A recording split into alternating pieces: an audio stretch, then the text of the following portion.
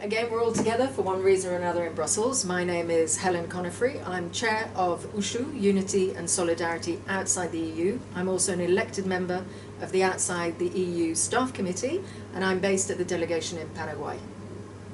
Hello, my name is Kajo Sors, also USHU member and elected CLPHU member since 3 years.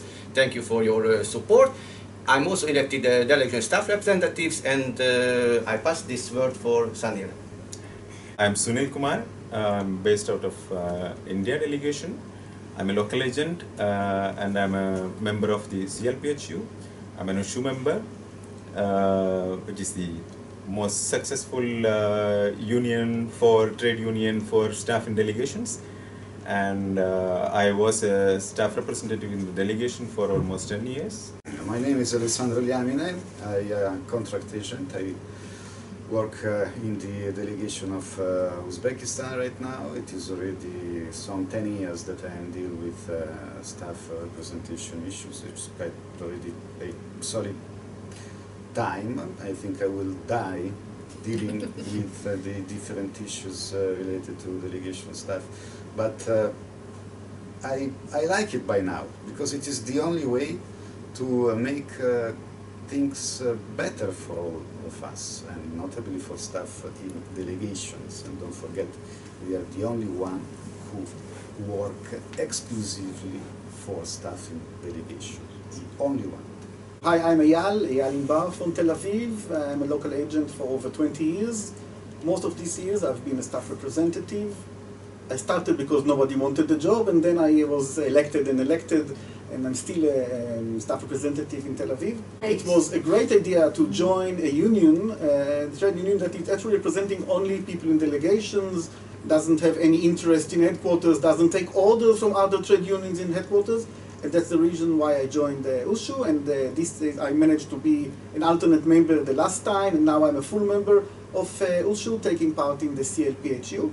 And I think we're doing a very good job here defending staff. There are many, I would say, issues which are inflicted on the staff recently, from the framework rules to the salary method changes, etc., etc.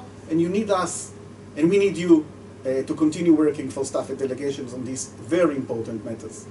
I mean, I think similar to you, Eyal, and maybe some of the others as well. I mean, I used to be a member of another trade union, but back in 2008, I was really dissatisfied and discontent with the way delegation colleagues were being represented at headquarters.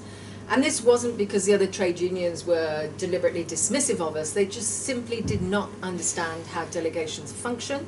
So again, USHU is really quite unique because our members are working in delegations and they know the contacts really well, and they're better placed to represent you, whether it's a local agent, a temporary agent, a contract agent, or officials, of course. May I just say, for our experience in Tel Aviv, I mean, before USHU, actually we didn't know whom to contact in Brussels. Who can help us in Brussels to do something besides ourselves in the delegation? There was no address, no phone call, as Henry Kissinger was saying, when I want to call Europe, who do I call? When I wanted to call Brussels, whom do they have to call? Now, you can call us. It's a big difference.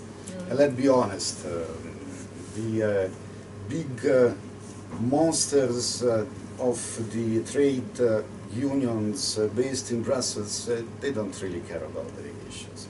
For them, it is something far away. For them, if they have to sacrifice something, it would be delegations.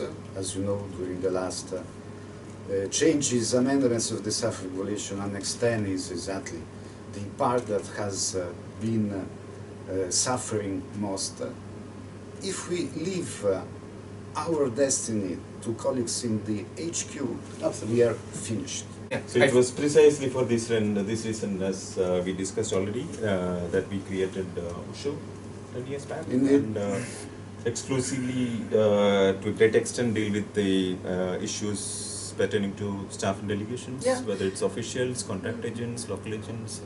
I mean, I think it's really reflected in the debates that we have now within the framework of social dialogue, where the quality of the debate, the bar has been raised much, much higher. And it's much more credible when we have people like Alessandro debating on behalf of contract agents. He's based in a delegation. He understands what the limitations are, what the opportunities are, for example, in relation to the mobility decision, or the new general implementing provisions for contract agents.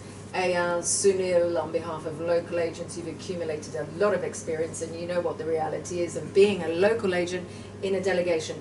And something that both Ali and Eyal mentioned, which is very important, being a staff representative or a trade union activist isn't a 9-to-5 job, it's a 24/7. We are contacted any time of the day, at the weekend, and we're there to provide you with a reply. Hopefully we can give you useful advice, and if we can't, we will certainly put you in contact with the person who can. So we are working as a team. I forgot to mention that I'm contract agent. Why I forgot to mention? Because we really, for USHU and the CLPHU, all contract agent, local agent, officials working as a team for protecting the rights of the staff, all category staff in delegation. So don't forget, Vote Vote for for USHU! USHU.